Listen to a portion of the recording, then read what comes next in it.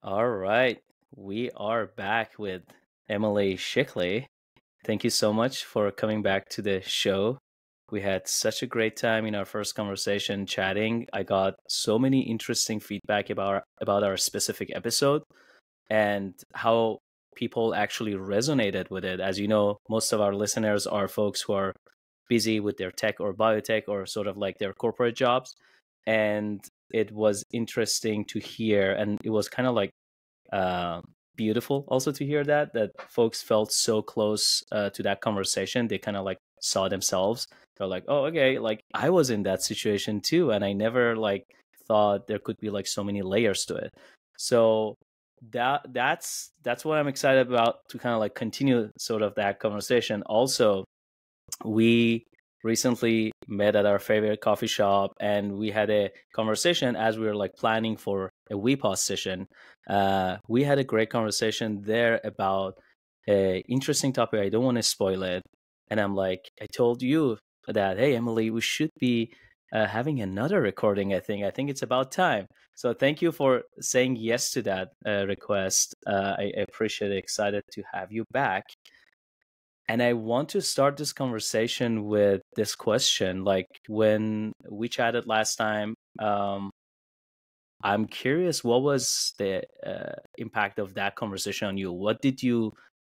How did you leave that conversation, and what have you been up to since then? Mm. I'm so glad you asked that question. I love the continuity thread too, not only for us to reflect on that, but also for our listeners to hear it. So, if you didn't have the pleasure of listening to that first conversation, I highly recommend going back and listening to it. It was gold. And in particular, because we recorded it in person. And I think it was definitely new for me. I'd never recorded a podcast in person. And I think it was, correct me if I'm wrong, like relatively newer for you, given who you've talked to in the past. They're not That is necessarily correct. local. Yeah. And there's so many layers of meaning to that, of being able to have a conversation like that in person in our local community, that I feel really do tie in to what we're going to talk about today. In this lens of deeper connection, of celebrating that almost old school, human to human, in person connection that I feel like a lot of people are craving. I've been talking to a lot of friends and clients and relatives who I've noticed are, for lack of a better word, like almost like meerkats kind of popping up, and realizing these various hobbies or various communities that they used to be a part of before the pandemic. And now they're really longing for that connection, and especially for a person. So it's interesting because I feel like that conversation, trying to place it in my mind in the timeline, but I sometime around there or after there or like right before there hosted my the ceremony that I've been stewarding in person for the first time, and it just gave me so much life.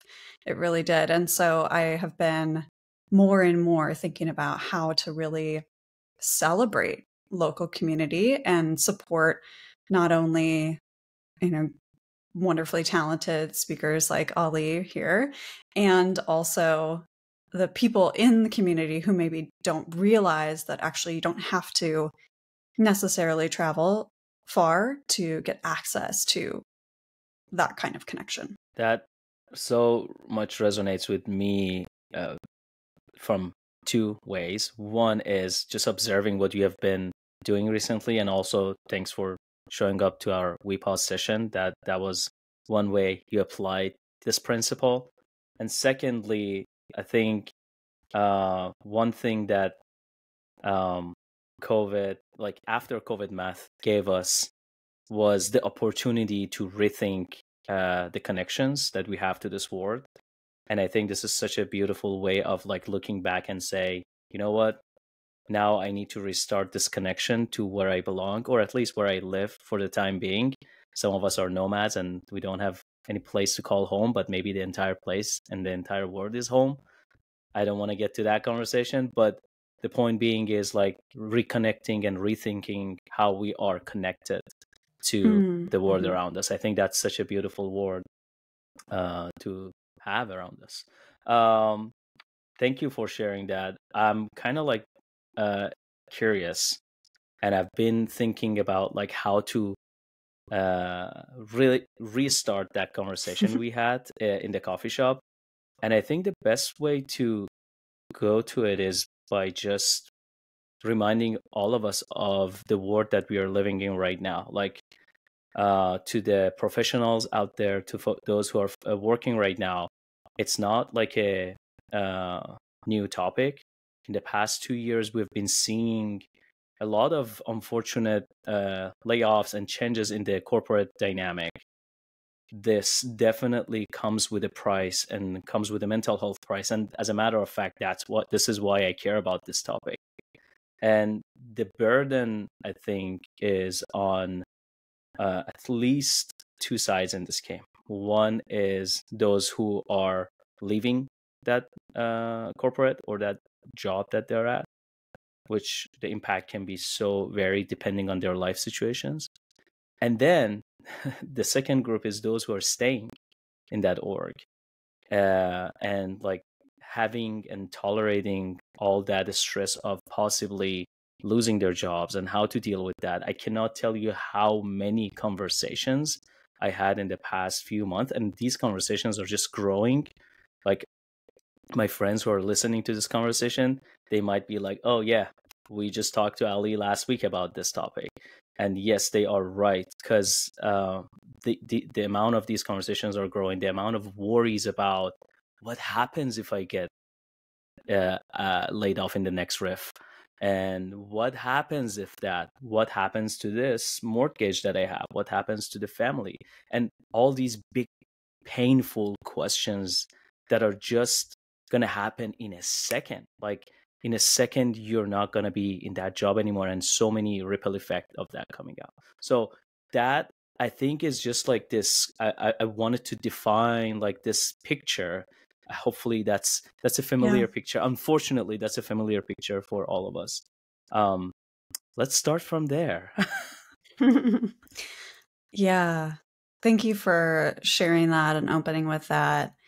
And I think that it absolutely ties into what we were just talking about with this idea of connection, in the sense that regardless of whether you are in person connected to your colleagues or not, and you're working remotely, connection knows no space and time. So even though we were, I think it's important to name, like, even though we were spouting the ideals of an in-person community connection to the physical place where you are and the people, like the bodies you can actually interact with in the 3D, connection is not limited by that. And also, as humans, we have this near constant tap into our collective unconscious.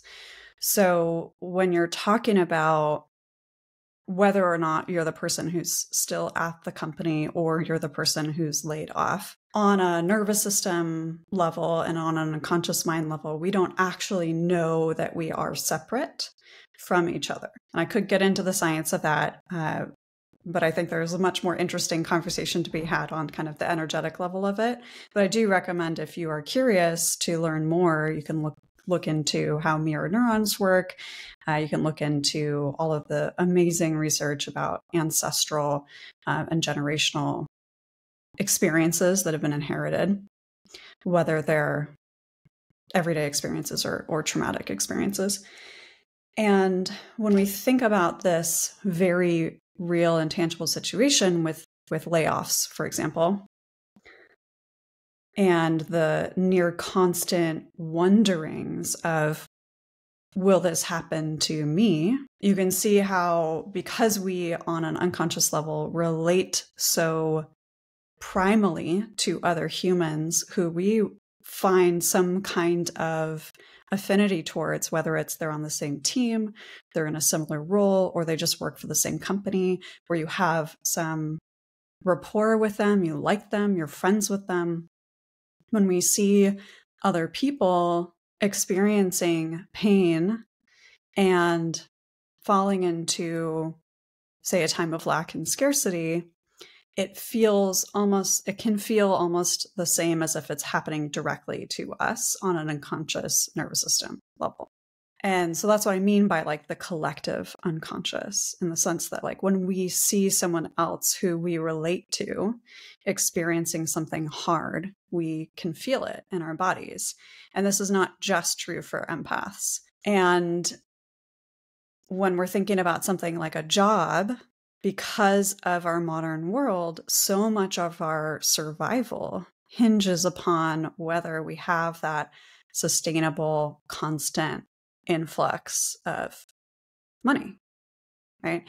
And not only that, but like if you think about, especially with larger tech companies or larger corporations that have heavily invested time, energy, and resources into helping people identify as being a person who not just works at this place, but is the place where they work, right? Without naming any names, I'm sure our audience can think of some tech companies, right, that employees will refer to themselves as a, name of company, add an ER at the end, which is basically reducing your identity as a very multifaceted human being into an employee.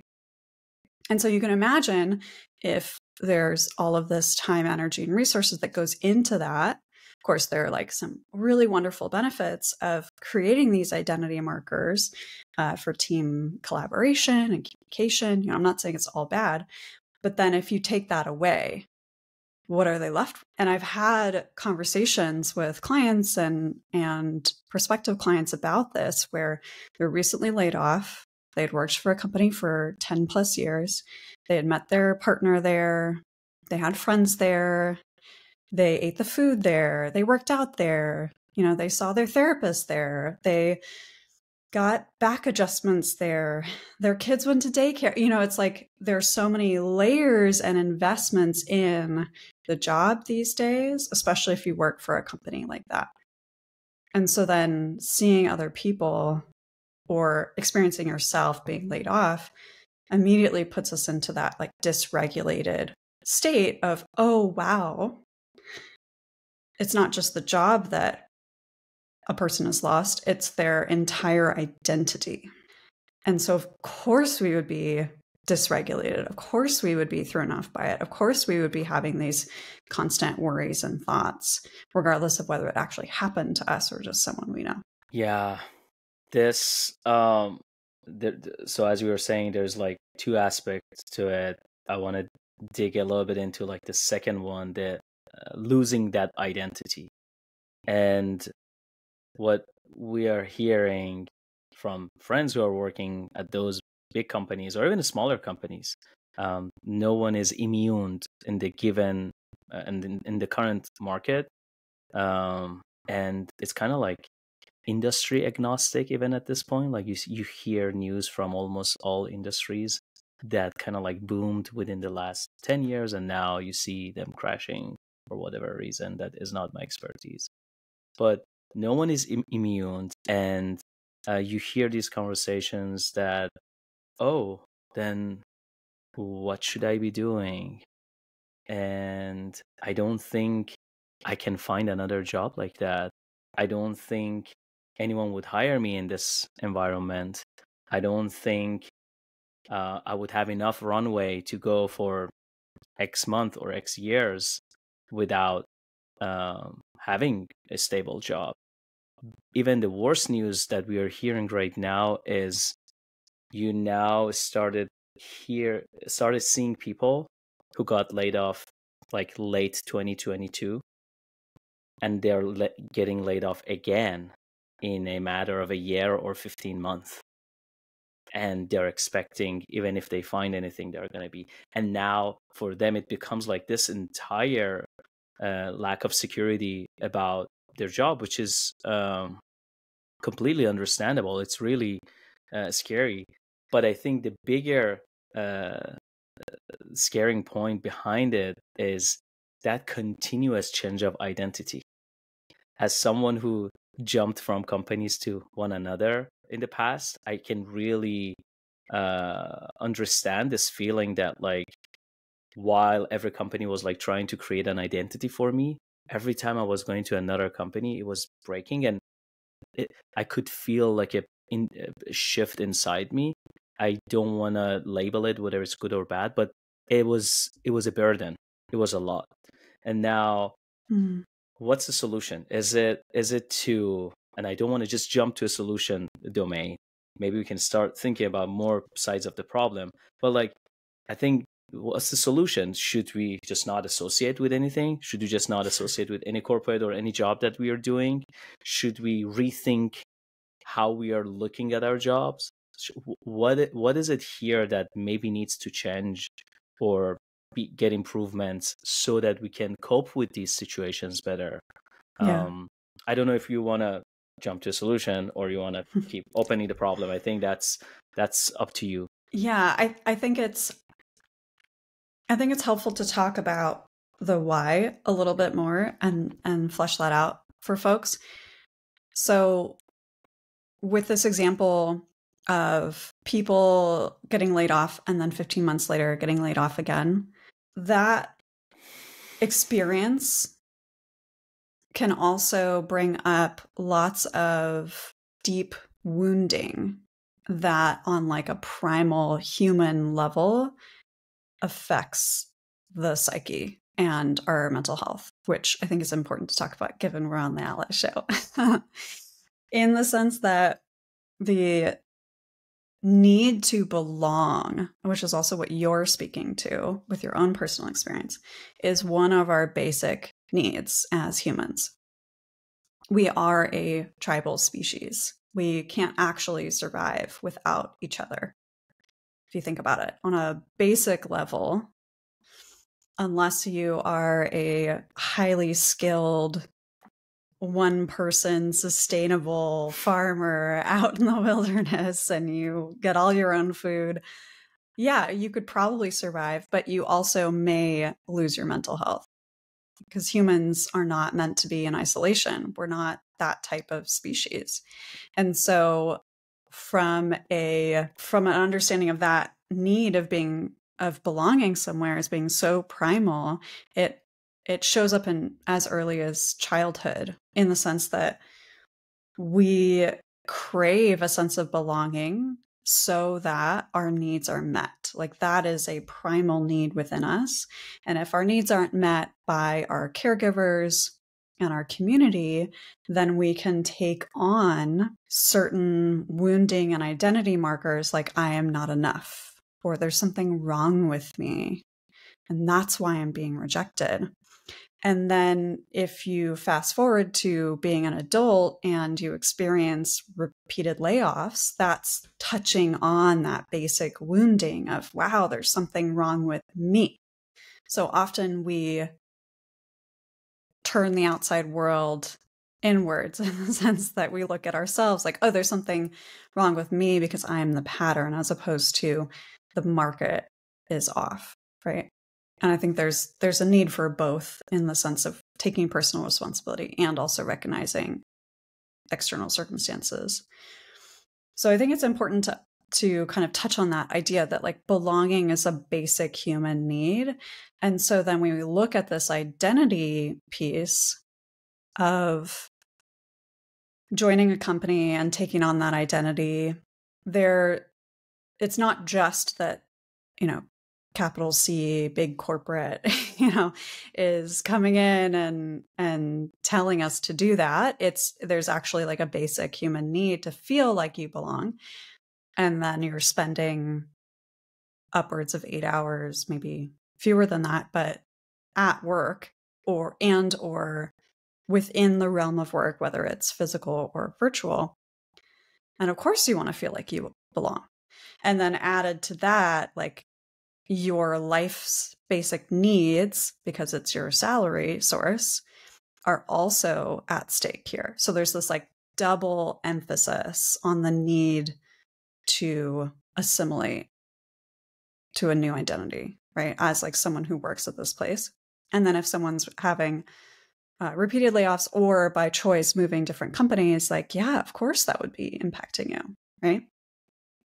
So it's interesting in these conversations that I've had with people who have been laid off about now they're stripped of this identity. It's like, what is left?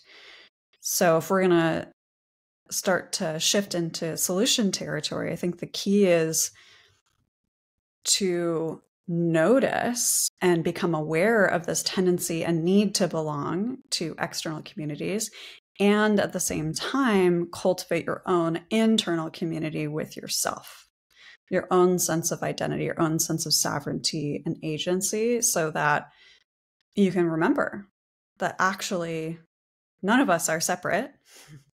And also, you are still your own self that's apart from whatever happens at work or whatever happens with your family. Like if you're not working, so many parents, right, self-identify as the parent as opposed to also their other multifaceted identities, and can get lost in that. So I think this spans more than the work conversation. And also there is that like double element here with work, in the sense that it's like both the need to belong and also to have your basic needs met through your salary. Yeah.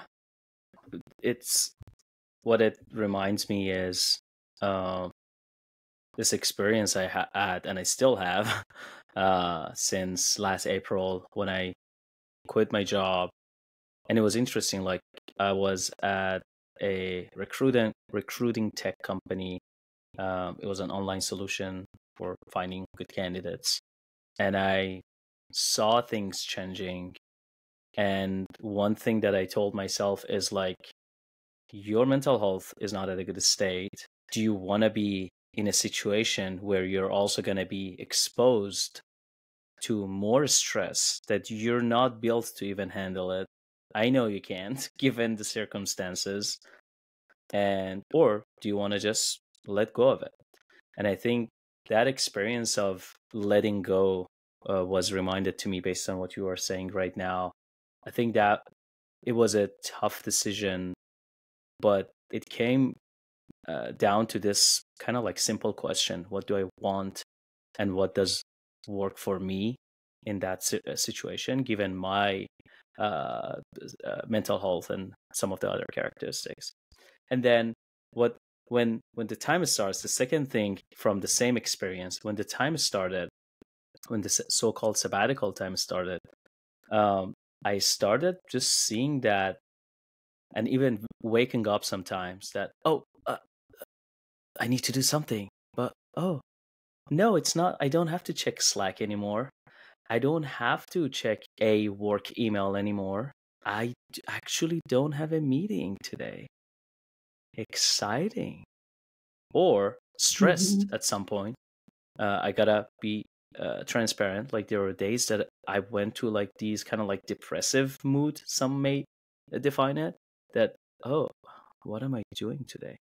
And then slowly as I started like filling up these days with having a more regular workout plan, having more meditation, and having recording of meditations for my other podcasts, recording of this podcast, talking to folks like you to plan these calls, and like doing things that I liked to do, cooking healthy food. Like I can say like over 85% of the meals I ate since quit my job are healthy. So at least I didn't eat that much out anymore, and all the thing, I made everything almost at home. Like spending more of the time there. It's so interesting looking back. I'm like, shit, like I wake up and I am working, but working for myself. Like I made an intentional decision to work for myself and work on myself and investing that time for me. Again, something that I heard that you were saying. And the only thing that, and it's interesting to see, like comparing time to time, like the delta of the time I'm spending, I'm like, how do my days even go? And then I look back and I see like, oh yeah, you're cooking for this long, you're going to gym for this time, you're doing this, you're doing that.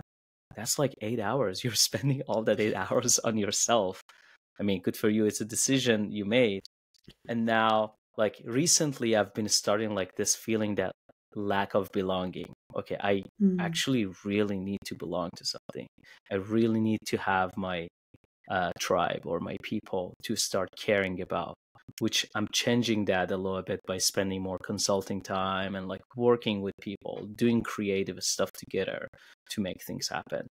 um, I just wanted to share this picture and to see if any of that, and of course, like I was not laid off, but I left the job for at least for a long time. And these are the symptoms that I've been observing. Again, don't want to label them as good or bad, but like, does any of that resonate? And is that the scenario that we are all potentially can go through? Yeah, absolutely resonates. And I think a few things I want to name as well, in the sense that a lot of folks who quote unquote get out of the full-time gig, whatever that full-time gig is, will oftentimes share their story. And then people who are still in it are like, oh, well, that's the only way, right, that I can be free. And I'll share a little bit of my own story too, to kind of like counteract that as well. And maybe some tips that might be helpful for people to realize that actually you don't have to burn everything down in order to create more personal freedom and sovereignty. And also it can be helpful and sometimes it's necessary, right? So there really is this both and here. It's not just like become an entrepreneur and you'll solve all your problems, because it's not for everybody, you know? So I love that you shared that, and kind of the waves that you navigated in your own journey. And I feel like there really is this detoxification process that happens, whether it is that you get laid off, you choose to leave, or you just decide to be different, right? That you're just done with being constantly plugged into this, I'm never going to do enough, I'm never going to earn enough, I'm never going to work enough. If I work hard, then maybe I'll be rewarded, but then the rewards aren't coming. And what if I'm going to lose my job, right? All of that kind of dysregulated scarcity, survival brain messaging.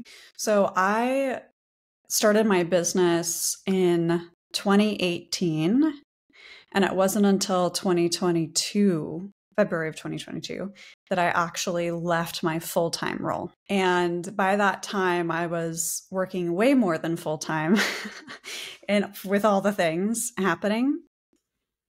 And yet I had this risk-averse feeling come up where I felt like, oh, well, leaving corporate was so terrifying. And part of that, I think, was that there's this really kind of poetic saying that I think is helpful to name. I can't properly attribute it. I think it's Florence Scovel, but it's that we will choose a familiar hell over an unfamiliar heaven every time. Right? In the sense that, like, it took me a really long time to realize, oh, actually, I have done, quote, enough in my business to allow myself the permission to dream a different reality and to bring it to fruition. And then ironically, all of 2022, I was over functioning in my business about helping people overcome burnout because all of the ways of working from big corporations, from the kind of quote unquote good student drama that I picked up, right, from childhood, were so ingrained in me that I knew I wanted something different, but I didn't know how to create the different thing. So even though I spent more time in the morning luxuriating in my meditative practices, I still felt like I was constantly working and that I needed to be constantly working. And when I wasn't working, I felt like I really should be working, especially because there was no one else working. So it is amazing how, unless we do an intentional like detoxification process of like this program of we have to constantly be doing things, or we have to constantly be available, or we have to constantly be working to avoid scarcity. And I think that happens whether or not you leave your job or start your own business or you stay in it. And there are practices that you can do to create more spaciousness between your self-identity and your work identity, which I think is kind of like what we're getting at, rather than conflating the two all the time and thinking that like your worth is defined by how much you do. I think that's a really common program that I encounter both in myself and also in clients. And I think it can be overwhelming to look at that like, well, this is all I've known, right? This is my familiar hell, so to speak. So how do we start to shift that? And a lot of that lies in starting with the body, right? And oftentimes we forget that our body has so much wisdom and has access to so much more wisdom than our conscious mind does. And so simple practices like the beautiful meditations, that Ali has been leading, or going for a walk and actually really establishing yourself in the present. Like it sounds cliche to just list all the self-care things, but if you do it with intentionality and continue to anchor in your nervous system that like you deserve this because you are a human, not because you're trying to regain energy to then go work more, right? There is a difference there. So in my own experience, I've found that there's this detoxification, this unraveling, deprogramming process, whatever you want to call it, before you can really access that new self-identity that's either apart from work or can collaborate with your work identity, but is not synonymous with it. It is interesting to see it this way, and I can attest that's how the journey has been for me too. But it's interesting to see that it's as simple as this. You got to start finding yourself. And to find yourself, you got to first start finding your body. Once you found your body, you find the connections you have to this world. You redefine those connections if needed. That connections mean the friends and the network you have around you, the places you go and spend time. Whether you used to spend a lot of time in that office from 8 in the morning sometimes in the company you and I we both work. Sometimes I was going to the office so early and leaving so late. That was how I was connected to this work. I don't have to spend all of that time there. Maybe once I found my body, once I found my connection to myself so genuinely and simply, maybe I see that my body needs to spend more time in the nature, backpacking here sometimes, detaching sometimes, and just spend more time, I don't know, in the mountains or no, in the specific countries, going to specific cities to visit my friends because that's what brings me joy. And through the connections I found in this world. So I really love the focus on our body first because it feels like it has all the answers. I know you and I we keep repeating this in so many other conversations, but I feel like our body has all the answers. And once we start like focusing on that body, however it works for us, because it's not the same for everyone. Some people find it by doing like heavy jujitsu or like martial arts. Some people find it through like yoga. Some people find it through however it is to find their body, by losing weight and like taking and figuring out medications they need to do for their specific types of things that they never paid attention to. Going to regular checkups, that's also paying attention to your body. Going to cleaning our teeth, like as simple as that. Like oftentimes being so dedicated to work, it just like disconnects us from our body for a reason.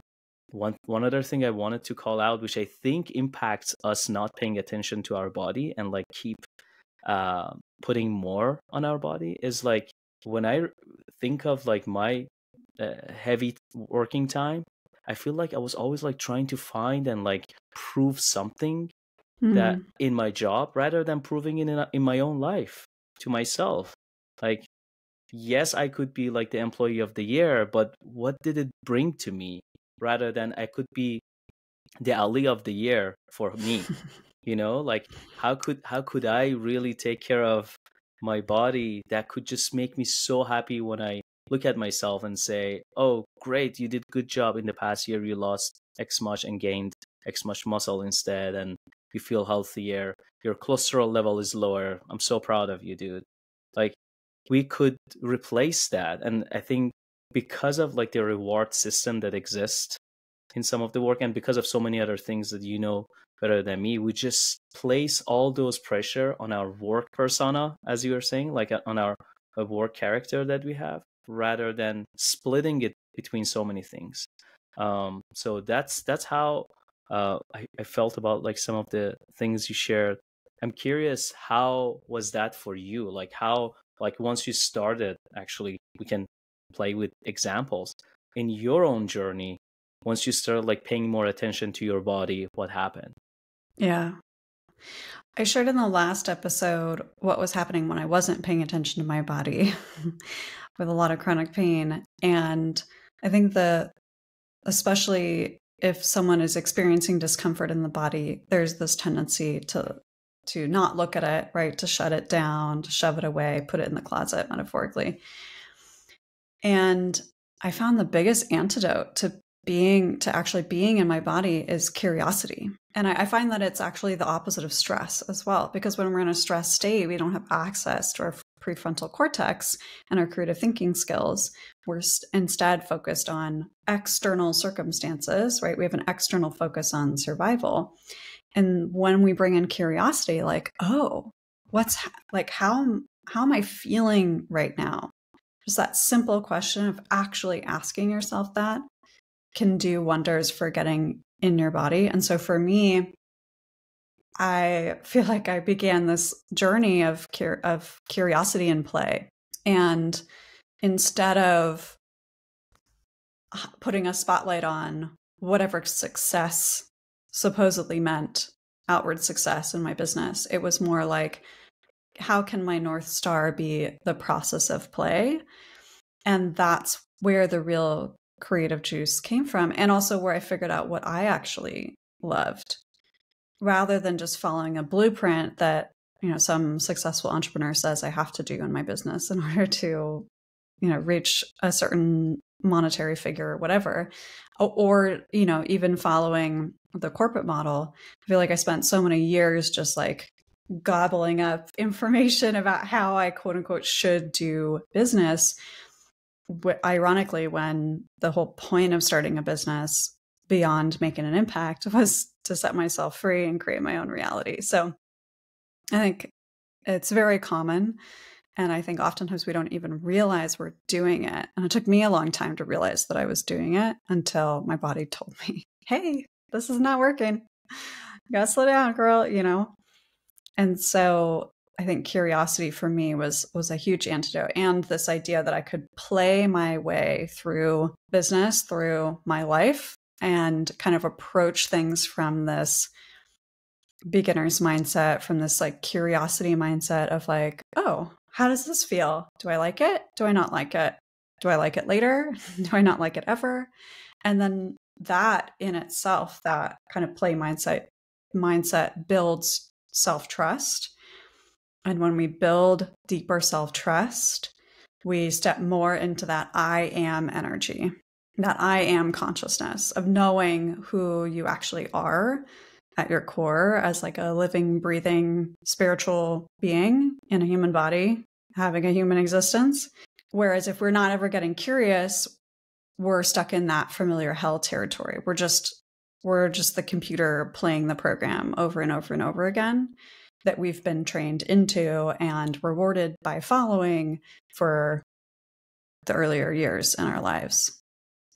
So I think for me, like that was the biggest internal shift, was just like treating everything like a giant curiosity experiment and allowing that to show me, oh, okay, here's me, right? And here's not me. Here's me and here's not me. So I think when we ask ourselves this question of like, who am I really? It can be easy to fall into either old programs of who other people say you are, or like an existential crisis and a dark night of the soul. So I like to treat things with a lot of like playful curiosity. And I find that it loosens the grip on these old programs.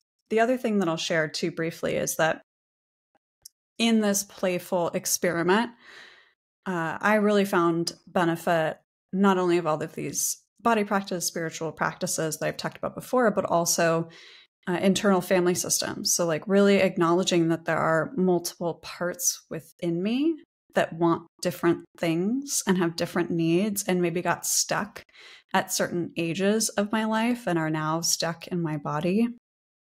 And if you're listening and you're not really sure what that means, like if you think about like your inner child as a concept, your inner critic as a concept, which may feel more tangible and familiar to you. We also have, the worker bee or whatever that persona name is as a part of ourselves too. And so working consciously with that part and asking like, hey, how are you doing? What do you need right now? What is it that you're wanting to do? And kind of bridging the gap between all those parts that are inside of you at any given time so that you feel a greater sense of wholeness can also help with finding that I am energy. That was so beautiful. And this reminded me of the last we pause session that we have live right now. So we pause 10, where we were talking about like giving the pen to our inner child. And I used the example as I called my inner child LA, which is short for Little Ali. And sometimes it's so fascinating. Little Ali has a lot of good answers to a lot of his needs, and it just became a routine for me now in my morning pages. If I get stuck and I need something out of the box, I'm like, hey, Little Ali, what do you think? And it's so interesting. As soon as I type, he has the answer, or at least, and his answers are like very interesting. They're very simple. They're like, oh, you're looking here, look there. And it's so interesting like how simple and playful those answers are. I just wanted to call that out. Are there any activities like this that I called out, like the morning pages? Are there any other activities that you would recommend for folks to kind of like in this journey that they have, whether they lost their job, whether they quit intentionally, and for other reasons, or no, whether they're still at work and they're just battling with these feelings and lack of connection to this world per se, or lack of connection to themselves because of all this stress. Are there any kind of like practices that you would recommend to help bringing those inner conversations out in a very organized way so it's not overwhelming? I know therapy is one solution, but we know everybody is right now, if they're laid off, they are applying and they are doing this, doing that, doing that. They may say, Ali, Emily, we don't have time for therapy. We don't have money for therapy. Are there any activities that we can introduce to our folks to kind of like connect to that inner child, inner personas, not just the inner child? Yes, absolutely. And I loved that We Pause episode that you did. So if y'all haven't experienced Ali's magic about being an artist, highly recommend you check it out. It's fun. Yeah, so this is a great question. So let's let's maybe pick one of these people, fictitiously. So say you are still working and your friend is laid off or your teammates are laid off, and you're wondering and you're kind of spiraling. Or if you're laid off and then there's a moment in your day where you start spiraling, right? So just imagine whatever your like archetype that you resonate with right now. Maybe you're a parent and you're wanting to get a job, right? And you're spiraling, whatever it is. See if you can stop whatever activity you're doing and take a moment out. So, if you're in a public setting, go somewhere else. Like it could be a bathroom stall. Like it doesn't have to be, this whole magical meditation space. You don't have to wait till the end of the day, right? And then just check in and ask yourself, ooh, okay, like what part of me is activated right now? Like what part of me is saying those things? And some people, it's easier to check in and see what part of your body is feeling tension in that moment. And some people who are not used to locating feelings in the body might find it helpful to imagine maybe if that thought that you have of like, I'm going to get laid off too, or I'm next, or I'll never find another job again. Ask, what is the age of that part of you that's asking that question? And then start to form either a picture in your mind's eye, or if you're not super into visualization, you can just kind of imagine that part of you and see if you can connect with them and ask like, oh, sweet part, or, whatever you want to call, like little Ali, little Emily, like, I see you. I see that you're really, having a hard time right now. Yeah, it's scary, right? And so there's this like validation that's needed to acknowledge the feeling, because so often when we shove it down, actually, it just makes it worse. So like validating that feeling that the part is happening, maybe naming it, so it's not just swirling around in your brain. And then asking like, what do you need to feel safe right now? And maybe safe isn't the word that resonates. Maybe it's calm. What do you need to feel at peace with this? Or what do you need to feel like you're being heard finally, right? Whatever it is that part of you is really yearning for. And then honor that, right? So maybe it's like, I need to go for a walk, or maybe it's like, I need to take a nap when I get home, or maybe it's, I need to not read the news, or turn off my phone for an hour, or meditate for 2 minutes. And then honoring that need as opposed to shutting it down is going to do wonders for healing not only your relationship to yourself, but also yourself in entirety as well. And then if you're feeling really activated, it can be helpful to do some kind of like nervous system regulating practice. So if you're in fight, something like shaking can be really helpful. Or you can get like if you're at home and have space, you can get a towel wet and like beat the wall. It's really satisfying. Or like, punch a pillow is kind of the cliche. You can do a silent scream or something like that.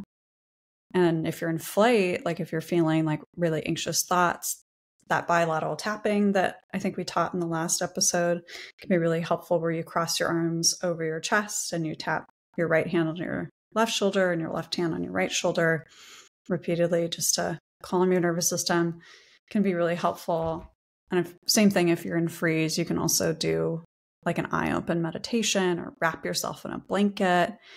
And if you're in fawn, maybe it's like telling someone who feels safe what you actually need, as opposed to shutting that voice down, which can happen so frequently when we're in fawn. So just kind of this process of stopping and asking yourself, like getting curious, like, what part of me is activated right now? What do they need? How can I validate them and meet that need? And then come back to a regulated state so that you have access to your full self after that practice. And it doesn't have to take a long time. Like sometimes people are like, oh, I don't have time to feel my feelings. And I'm like, yeah. Yeah, that's part of being human. And that, that's the lie of being human, is that we think we don't have time to feel our feelings, but they're being felt regardless. And if you look at the science, it actually, each emotion is a 90-second biochemical reaction. So if you give yourself permission to actually fully feel that feeling without attaching a story to it, it will move through you. So it doesn't have to be like a full hour. You can do this in just a couple minutes and it will do wonders. And if it's a really big feeling, of course, you want to make sure that you have that space and time to re-regulate afterwards and take care of yourself and reach out to support if needed. Thank you so much. This was a thorough answer to my question, and it was kind of like meditative to me. Before this call, I told you that I'm trying to take a no meeting June plan. And the reason that I was thinking of that is like I was just feeling that in the past few months since I left my job, I've been like too much exposed. As I said earlier, I said like having all these conversations, having for a very good reason. But like my calendar started like getting full. I was like spending a lot of time with friends and others and just hearing their thoughts, like trying to answer so many questions. I was like going to a lot of like therapy sessions and looking for answers to so many things, or looking for better questions. And I just felt like in the past few days, I just felt maybe I need to pause all of this because it's just now overwhelming. I need a time off of communicating. And folks who know me, they know that I love chatting, but maybe it's time to pause chatting. And how do you think of like these more of an extreme cuts? Like I know folks who like cut off social media for a month, or don't do something for a month. Or I know somebody who's going to woods for a few weeks and just like cutting connections. How do you think about like these more of a little bit of an extreme? And I know it's not doable for a lot of folks given their circumstances and things that they deal with the family, but is there any value in doing these things? And what's the best way to prep for them, if any? Love that shift. And I love that you're drinking your own medicine and taking your own pause. So naming that, celebrating that, that's really important and surprisingly harder to do than we like to admit. And with regards to this idea of like a more drastic cut, or I should say maybe an intentional cut, it doesn't necessarily have to be drastic. That's more of like a subjective reality. I think it can be different for each person. So for me personally, I don't engage with the news, which is kind of maybe a vulnerable thing to say and a very privileged thing to say. I still receive information about current events, but it's through a filter, another person, my lovely partner. And that's intentional, because if my energy body is filled up with that information constantly as a sensitive person, I'm not able to actually create or serve in the way that I'm meant to. And I think, I've had clients who have a hard time letting go of, say, social media, and especially with these turbulent times, that can be really dysregulating for the nervous system. And we don't even need to tell you all about, the dopamine hits that using this kind of technology in that way constantly can give us and kind of perpetuate us. And so if you look at, different organizations that have been really supportive for people who have this need to engage with something, whether it's technology or TV or constant meetings or constant work, right? This kind of like compulsion, if you will, it can be really helpful to just take a reset. And if you think about what we were talking about with this detoxification process, I don't think I could have done that if I still was overworking, both at my employee role and also in my business. Because when our mind is busy doing the same thing and stuck into the same program, then we don't need to look closely, right? We don't need to get curious. And cultivating that curiosity and like play mindset is really challenging in the noise of the everyday, because you need to belong and you need to make your needs, be met, right? Like you got to make those basic needs. And so I think there's a lot of value with taking a reset, whether it's, a month of no meetings for you, or I'm going to go to a cabin in the woods for 3 weeks, which I'm very excited about. Only one of those weeks will be like a complete solo retreat for creative purposes, but I'll be in a completely different environment than I'm in right now. And I think there's something, I don't know, maybe this sounds too wild and out there, but there's almost something primal about it that I feel. It's this like, whether it's an external or like an inner migration, it's almost like a migratory experience. Like if you think about even the seasonality here with our school system in the West, it's like there's a summer break because the mind needs a break and people want to travel and go do different things and get out, right? And so I think there's something really familiar in a way of like choosing an extreme. And also, honestly, it makes boundaries a little bit easier, right? It's almost easier to decide I'm not going to look at social media for a month than I'm only going to look at social media for 5 minutes every day, right? There's something that's like clear cut about like whether it's a retreat or a no, I'm not going to do this thing, or yes, I'm going to do this thing. Like that, there's a reason why challenges are so just irresistible and like tasty to humans, because it has like this finite period. We get this adrenaline rush. We get this like focus, right? We've set these clear boundaries. There's some kind of accountability at play. And so I think there's absolutely a benefit. And I think the most important thing, even beyond just prepping for it, is like integration. Because so many times, especially in just our everyday lives, we'll go and we'll travel somewhere and we'll be like a completely different person with our vacation mindset, and then come back home and think everything's going to be different, but it just, hits play again. So I think it's thinking about, well, how do you integrate the pause?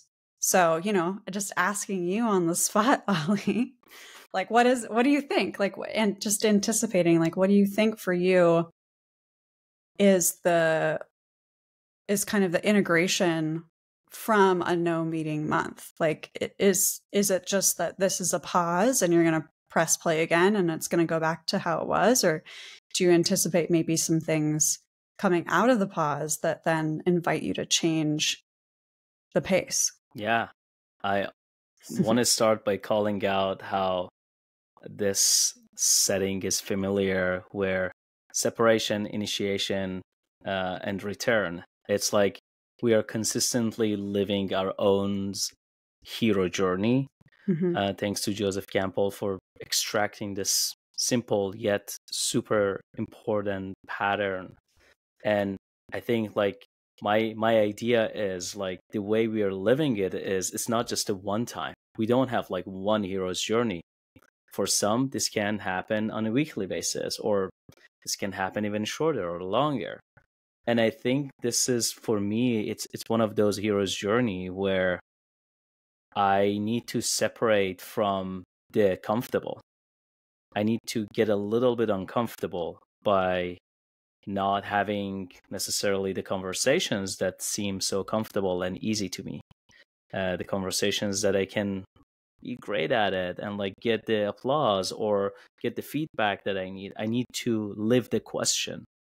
And I think that's where my calling is, as far as like, okay, maybe you need to then just figure out your questions. Maybe you need to set up your questions better before going again, coming back with good questions and receive answers. So I think what I will be coming back, hopefully, in my return, in this initiation, I'm looking for better questions. And hopefully when I come back, it doesn't mean there's going to be less meeting, but I think meeting is just one of those tools that I've been using to consistently get answers. I'm kind of like cutting the process to receive answers so efficiently.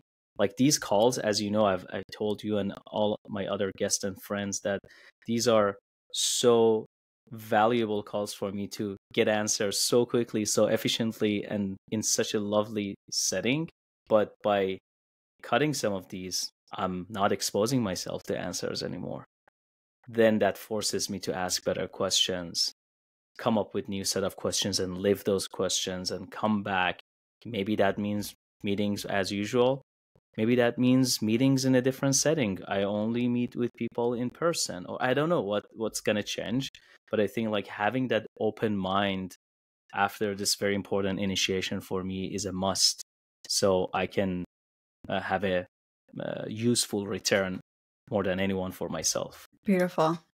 I love that. I love that idea of having an intention of coming up with better questions, and that questions in and of themselves are answers. That's how I feel about it, and that's been the theme that I've been following in the past few weeks. Because oftentimes I thought I have the answers to everything, and one of the things that I'm also like discovering in my therapy is like some of the rush that I have to always get to an answer. Maybe that's the kind of like blocker for me to figure out Ali better. So as part of this journey, I think maybe it's time to pay attention more to the questions, relive the questions, rethink the questions, and so on. So hopefully this makes sense. If not, like when I'm back, I have more to say. So the good thing is, like when we are recording this episode is going to go live in June. I have another recording for early July, so I'm still going to have the content to tell some of this story. We'll see what happens then. I want to also be so thankful of this conversation to you, Emily. Thank you so much for coming back to the show. This was so great to have you, and it's always joy for me to chat with you as a friend. Thank you for joining us again. Any final thoughts, anything that you want to share with our audience? We would love to hear it. Yeah. So I can't share too many details, which is maybe the best, but I have reserved a space, and I'm going to be hosting a 1.5 day experience with guest speakers, and the theme is play. And so I have like a working title, which is Playfest, that maybe gives some of the energy of it. I love that. Yeah. And the main intent behind it is exactly what we're talking about. It's this like antidote to what I call grid energy of like being plugged into all of these old mindsets of like having to constantly do and work and seek approval. And because I've personally, as I mentioned, found so much benefit to this like curiosity and play-based mindset, not only for my own nervous system and capacity to explore unfamiliar territory, and also to discover who I really am and what lights me up. And I feel like this is really a very much needed experience. And also I have some beautiful teachers around this theme that I want to highlight as well. So if you're in the Bay Area, save the dates, October 19th and 20th. It is happening. Details pending. Yes. And I'm very excited about it. It'll be in Redwood City. So right in the middle of the peninsula. The other idea that is part of it is there are so many people I feel on the peninsula who feel like they have to go to the city or the East Bay in order to access this kind of play, right? This kind of experiment and exploration of self. And I don't think that has to be true. And I think that there really is a need for it, especially for folks in the Bay Area and especially during this time. And all are welcome too. So if you want to make it a trip and you don't live here, come on out. It's going to be a good time. So yeah, I'm excited about that. Thank you so much for sharing that. And I will share links to your website. And when we have your event link, we'll also add it both to the show note, and I will share it on whatever social and our newsletters, so folks can get more details on it. Thank you so much again. Is there any other final thoughts? Anything else about the conversation? Anything you want to leave our audience with? Because I know you always have like very good little tips to throw here and there that are super helpful. The last soundbite, such pressure. I'm joking. Yeah, I think the biggest thing is I would encourage you to start to get curious about where this grid energy is most prominent in your life. And that might be a specific place, like a physical place, or it might be a place in your body, or it might be a thought structure that keeps repeating. But really, that first step of curiosity can then open you up to a different experience. But without that curious mindset, or without taking that pause, whether it's a month-long pause of not talking to people in meetings or being in a cabin in the woods, or 2 seconds in your day, there's so much that can happen in the silence when you get that deeper connection to yourself and get curious about it. So I would say start there. Start there and see what happens. And if you need support, we're here for you. Definitely let us know what you thought of this conversation. I'm so curious and always open to continuing talking to people. Yeah. Enjoy the pause. Stay curious. Enjoy the pause. I love that. Enjoy the pause. Stay curious.